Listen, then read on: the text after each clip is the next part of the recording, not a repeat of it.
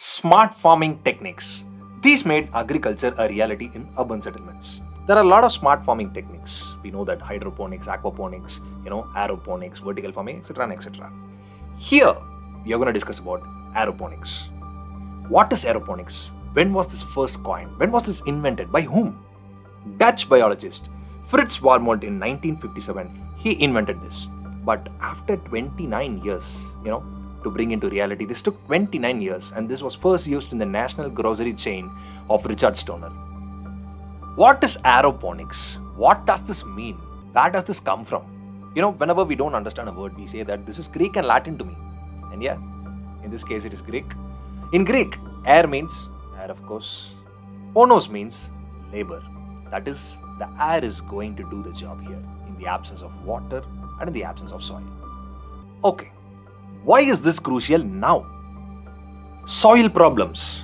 There are three important soil problems, three crucial soil problems. Soil compaction, topsoil removal, and soil erosion. What is topsoil, right? The 4 to 8 inches of the soil. When this is removed, especially in urban areas, this is very, common in urban areas because construction happens, urbanization happens, industrialization happens, transportation happens. Definitely the topsoil removes. And when the topsoil is exposed more, it is prone to soil erosion, especially during rains. So soil erosion, soil degradation is a threat to the world.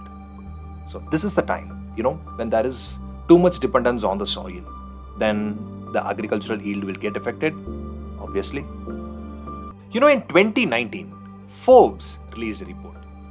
In that report, it stated that due to soil erosion, the global agricultural market suffered a loss of $8 billion. Why did this happen?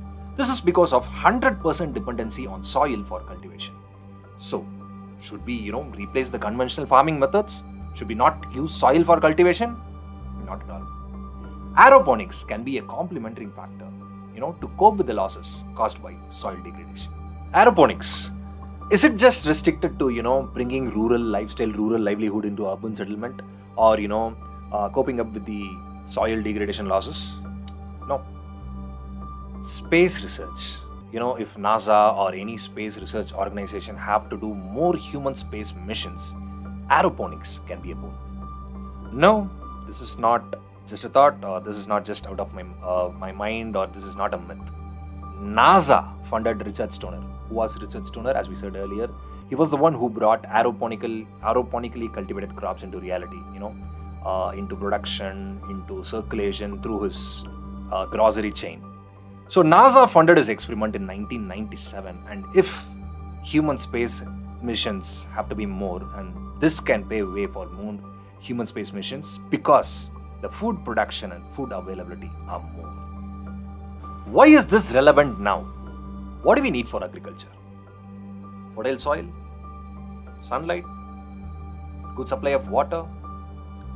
Well, can we say, if we have all these three, can we assure of high yield? The regions that have fertile soil, good sunlight, good water supply, can you point out and say that the regions, the farmers from these regions can produce high yield? Okay, let us take high yield out of the picture. Can you assure and say that they are at least meeting their minimum requirement? Well, that's a big question. Whereas in aeroponics, the nutrient-rich mist is sprayed directly to the roots of the plant, making sure of the high yield. Here, the high yield is a certainty. Aeroponics uses, 95% of less water when compared to conventional farming. So, is aeroponics the future of agriculture?